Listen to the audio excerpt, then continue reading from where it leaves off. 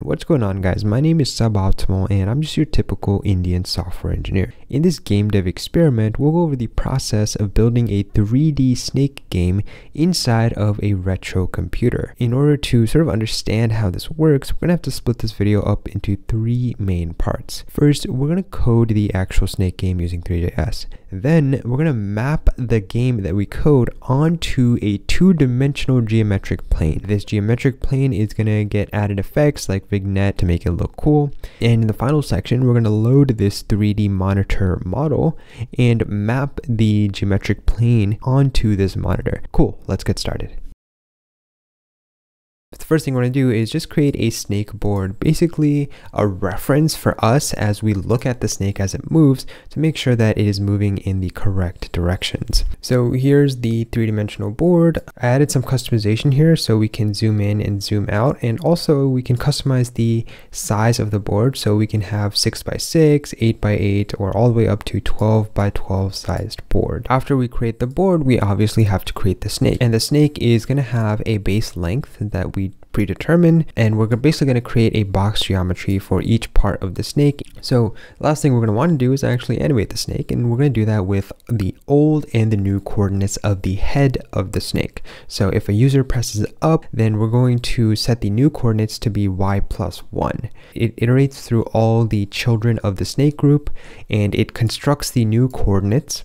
And between the old and new coordinates, we're going to get a smooth animation. If I start pressing the up arrow, it's going to go up, left arrow is going to go left, down, or right, and it just works as normal. Now I also added a little bit of customization here so we can sort of make the snake go faster and maybe change the difficulty of the game if we want to. So I'm going to pause it here and go to the top right and go to the loop time step. Basically, this is going to determine how fast the snake is moving. So now if I press down arrow, you're going to see that it's moving pretty fast. After constructing the basic snake, we have to allow the snake to eat some snacks so that it can grow.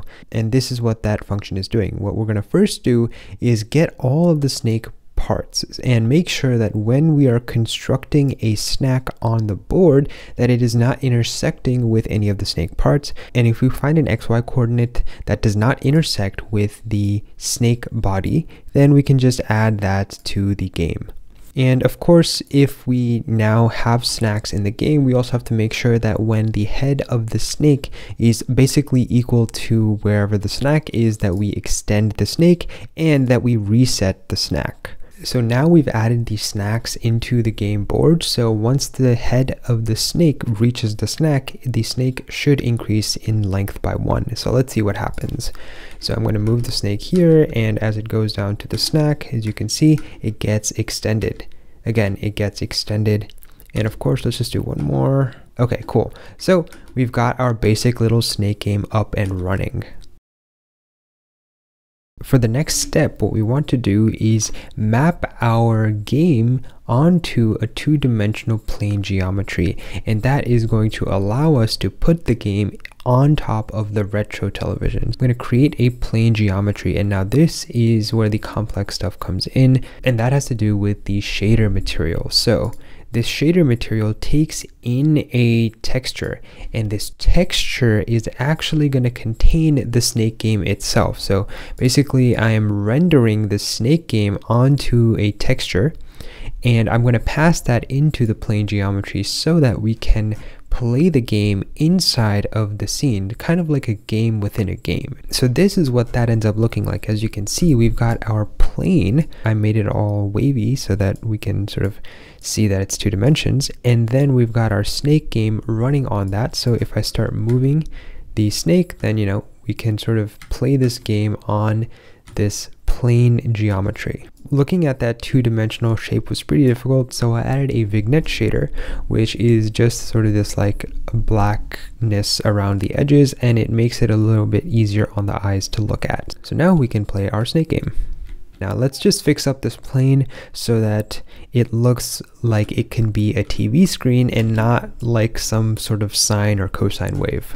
So with some updates to the shader code, we now have a 2D plane that looks like it can actually fit on top of a TV screen. It looks sort of like a TV screen, and of course you can always play the snake game on here.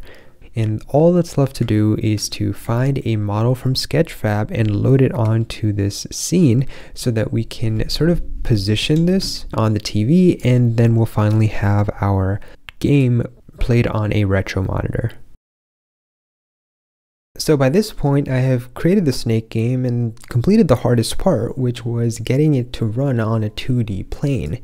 Now, all we got to do is get a monitor that looks kind of retro and put it into our app. So I went to Sketchfab and they have a ton of free resources, and this person named James Harness created this monitor and I thought it looked cool. So we're just going to yoink that and put it in our project. Once you download the monitor, you get a zip file and you get the scene and the textures. So loading it into a Three.js scene is pretty straightforward. You just have to import the gltf loader and just pass in where the monitor exists. So now we basically got our 3D game up and running inside of a monitor. So you can see here that the monitor is loaded properly, so we can play our game, and we got Snake running on a retro computer. I'll leave you guys off with an extended demo of this game. And of course, if you made it this far, then I'd really appreciate it if you could just leave a like on this video and consider subscribing for more suboptimal content just like this. Thanks for watching, and I'll catch you guys next time.